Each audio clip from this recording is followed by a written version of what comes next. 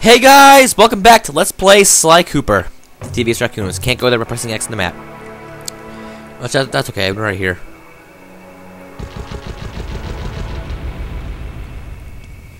Also, I got a cookie in my teeth. That vehicle seems to be outfitted with some sort of high-energy cannon. Use the left analog stick to move, and aim the right analog stick in the direction you want to shoot. Remember, you can always shoot in one direction while moving in another. Oh, this is a really hard level, in my opinion. We have all the bottles in Grunty's, I almost like Gruntilda's world. In Ms. Ruby's world. Jesus. There we go. Get Banjo-Kazooie and Sly Cooper mixed up. I get my previous LPs mixed up with my modern ones. I'm sorry about that, guys. I'm gonna make it like Sly Cooper references all the way through whatever I do next. I'll be honest with you guys. I don't even know what the next LP is going to be as of now. Usually I record like months ahead of time. This is being recorded in the 10th of January, so it wasn't that long ago. And yeah. But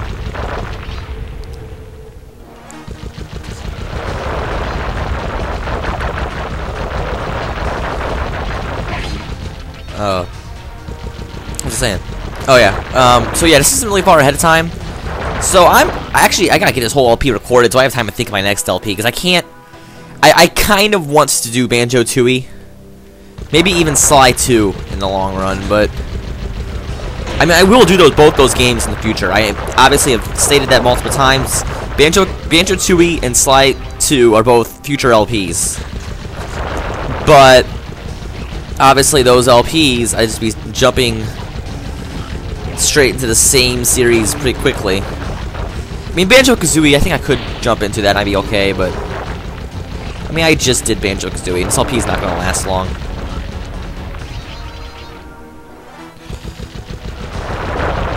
And with as much good feedback as Banjo-Kazooie got.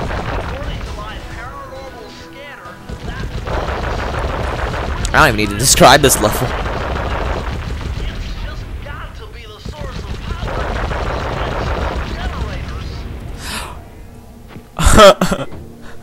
Headstone generators. Redstone's not a real thing. I don't know. Is I don't know. Is it a real thing? What is it a real? That's a good question. I'm gonna ask. I have to ask Notch about that. Is redstone a real thing? I'm not specifically asked Notch. I can ask the internet as well. They'd know. But it'd be kind of like lapis lazuli. By now, it's been so overused in Minecraft that no one really knows if it's a real thing anymore. If it was a real thing, I'm not sure about it. I mean, I see it being real. I see it being possibly real. But stone that commit stone that commit electricity. What am I saying? There are stones can carry energy, of course. I mean, why not electricity of all energy?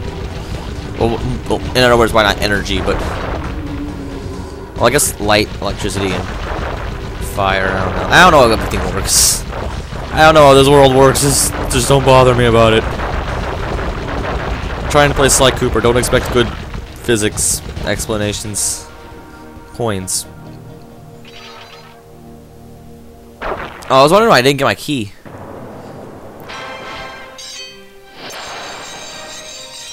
Level over. That means it's time to fight Miss Ruby. This world, I feel like there should be more to this world. I don't know. Like, I feel cheated when I play this world. Am I the only one who feels like that? This world feels too short. Now, I understand this is naturally, this is a really hard world to do, too. But I'm gonna do this in fast motion. No, I can't. This is cool anyways. Okay, that thing falls down and kills them. And then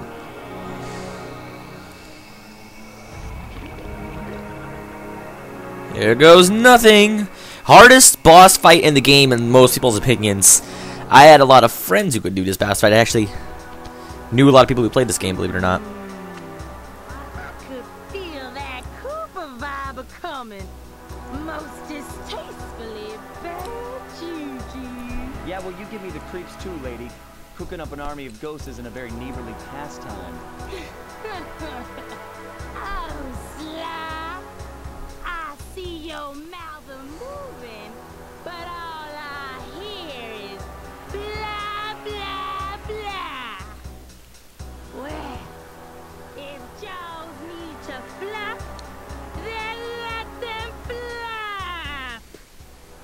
See you in the next world, Sly Cooper.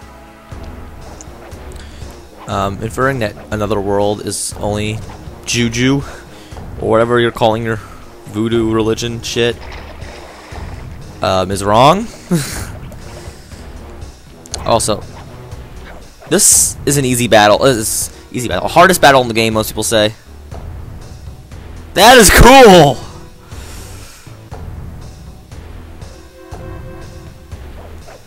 Although the thing's just going up and down, it's not looking like it's putting much effort forth, whatever.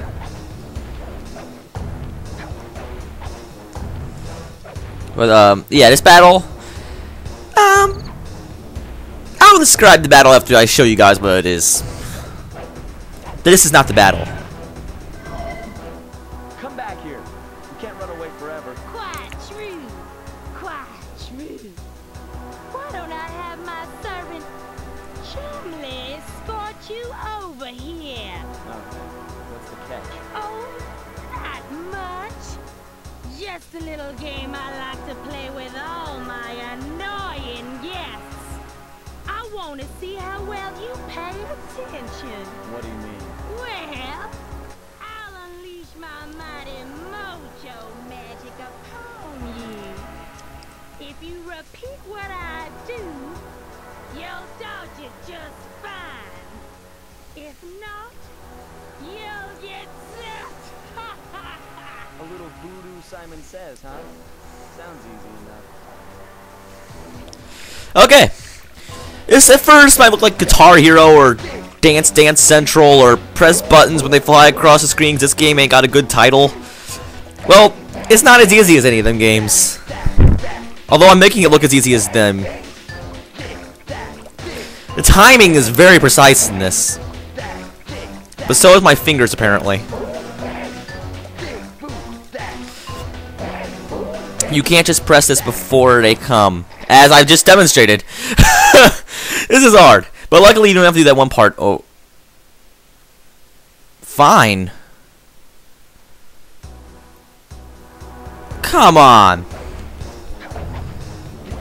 I don't want to do this over again. At least I'll play cutscenes over again.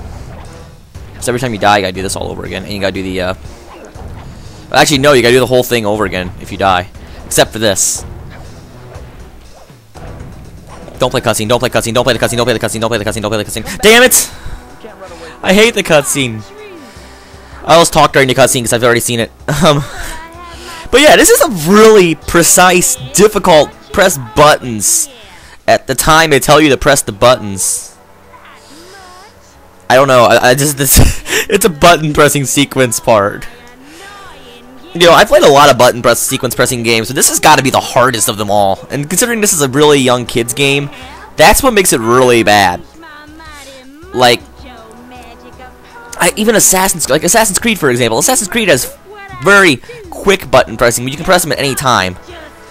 Besides after it's too late. But this, oh my god. Simon Says, huh? Sounds easy enough.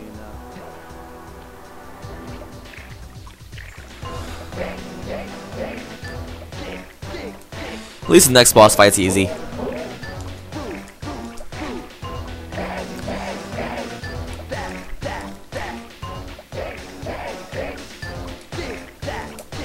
I love the slicing.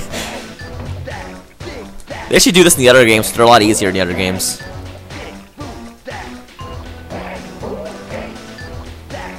But they're not as precise, and one hit wouldn't kill you.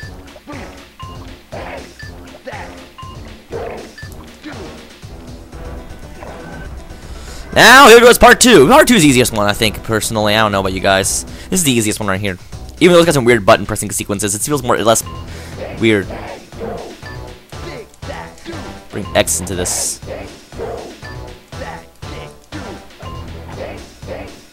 Oh, this music is really cool here, by the way.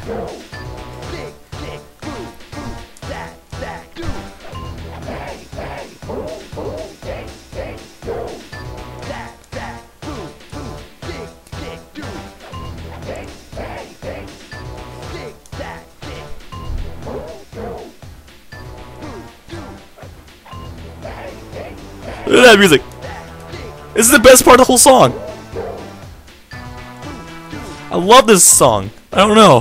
This, even without them doing that voodoo singy thingy, this is the best song in the whole game.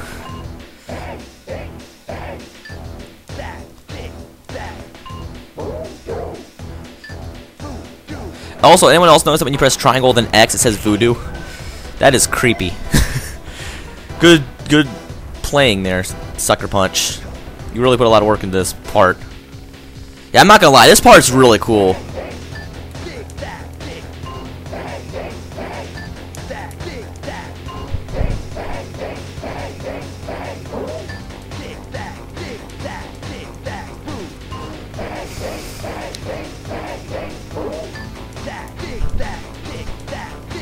Holy crap, I'm doing great! This did not prove this is hard at all.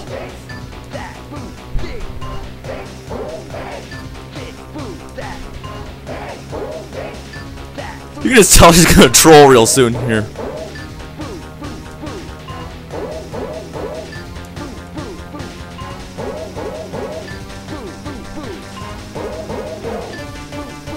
Oh, that was trolling right to the exit the end. I did it! I did it! I did it. Raccoon. But it won't help none if you're fixing to go after the Panda King.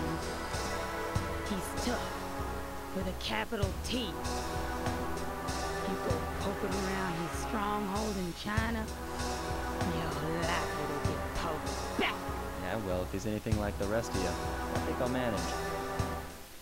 Oh, that Chinese mouth movement there. Thievius Japanese. held notes from my Japanese anime. pioneering ancestor, Slight in Common. His invisibility technique allowed him to steal from corrupt pharaohs and greedy noblemen. Right on schedule, Inspector Fox's arrival cued my exit.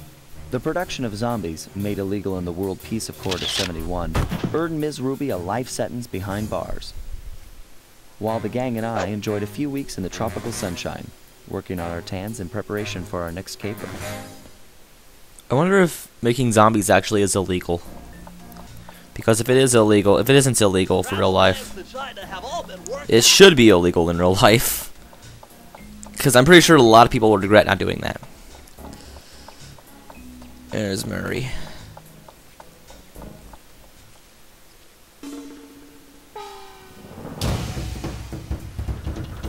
The road trip gave me the time I needed to study up on the Panda King.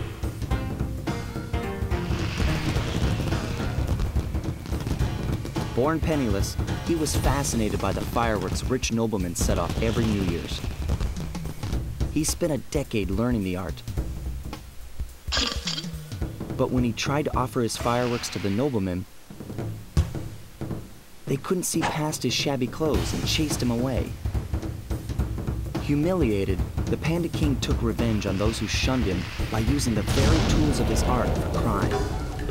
The Fiendish Five recruited him as their demolitions expert, and from then on, his explosive touch became feared worldwide. He's rumored to be perfecting some new firework technique high in the unstable Kunlun Mountains of western China. First, okay, remember how earlier I said Mugshots World my favorite one? Screw that, this is my favorite world in the whole game.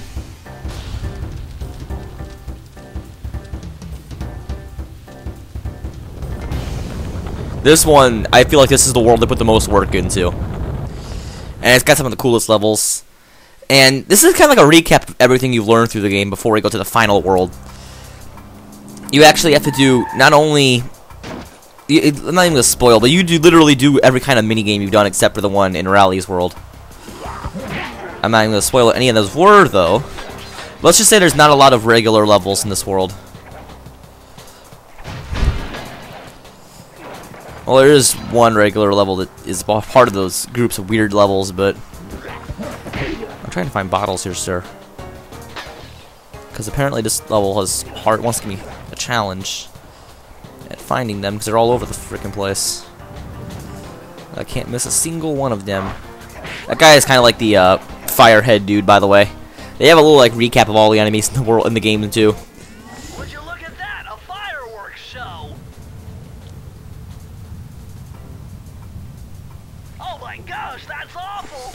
That poor village just got buried in freezing snow! The rocket came from that giant statue. And you can bet the Panda King lit the fuse. I've got to find my way up there and fast before that lunatic squashes another town. Can they like, please, just for a second, stop putting themselves in the most obvious parts in the world? I mean, really. Rally puts himself in a giant blimp. Mugshot puts himself in the giant fire hydrant. Ms. Ruby's in the dragon head. He's in that giant Panda King statue. When's the point when the, you know, in the other Sly Cooper games? I'm not lying. Sly 2 and Sly 3, they're not in obvious areas. They're in just hidden. They're literally hidden in those games. You gotta find them. Like, this game is weird about it. They're just like out in the open. You can tell where they're at. And I mean, obviously, it's like their lair, and no one wants to go there. No one dares go there. The other games are more like, oh, if someone went there, they'd easily kill me.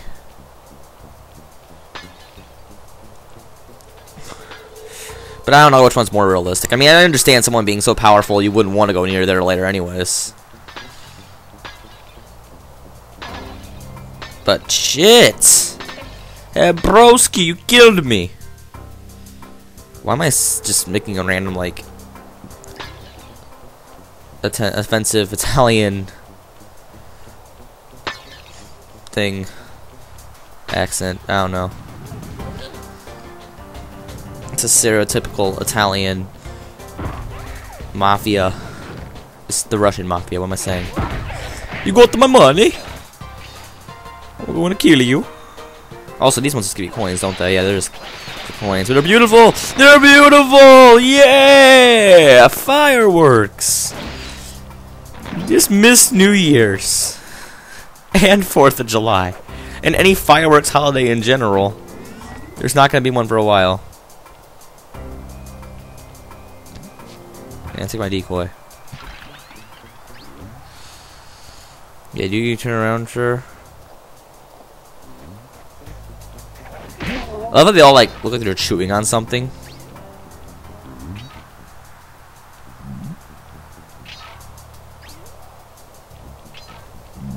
This goes so much faster with the fast motion. Hey. My bronze! My brands! 1-800 contacts. They can't have my brands.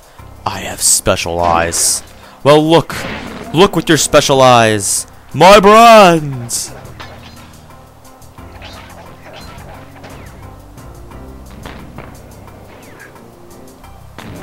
Lovely. I don't know how Sly survived that fireworks explosion, but whatever. I don't know, Steve doesn't even get damaged by a fireworks explosion. Am I the only one who noticed that? Minecraft, you can make fireworks now, and they don't do shit. They don't even break blocks. They literally don't do anything. They're just pretty little lights, and they take so much stuff to craft. It's crazy. They're like a creative mode kind of thing, though. They're not really the kind of thing you want to use in... Also, holding down circle makes you invisible now. I forgot to say... I forgot about that.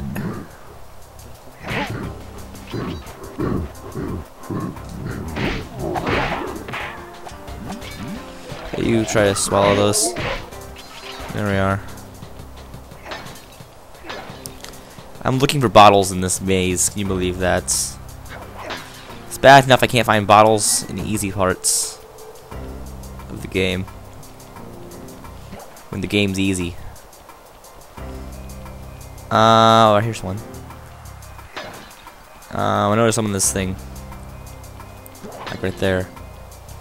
And right there.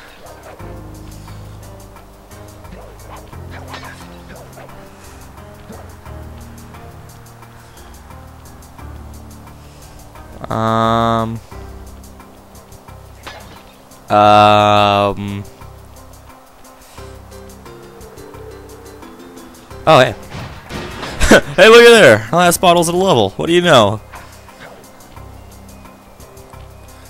Press the circle to enter Yup. the vault. Bentley. Just tell me the code. I got a real headache figuring this one out. Input 578.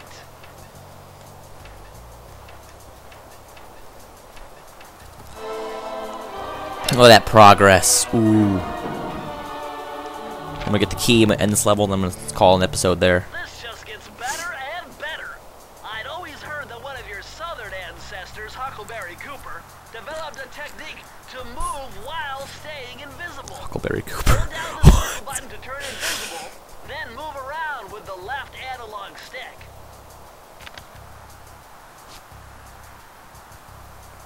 Also, I don't know, I was just kind of like messing around watching some MLP, and I noticed something. Every freaking episode of that show is based off something. Like the one where it's the Sonic Rain Boom and the flying contest. That's based off Icarus. Anyone else notice that? Or the one with the pair of sprites is obviously based off Gremlins. But I don't know. I've watched over all the episodes. I was like, holy shit, they're based off movies and books and shit. Where'd all this come from? And no one's noticed half of them yet. Like, I don't know. Like, someone was describing Icarus to me, and I was like, holy crap, that sounds like that one episode. And I watched through a few of them, and I was like, holy shit, they are those episodes. Oh, here we are. The hub part of the world. Is it ironic that I was talking about MLP, then I just randomly say the hub? Anyways, I'm gonna call an episode here because I'm fat. I'm not really fat. I'm sad now.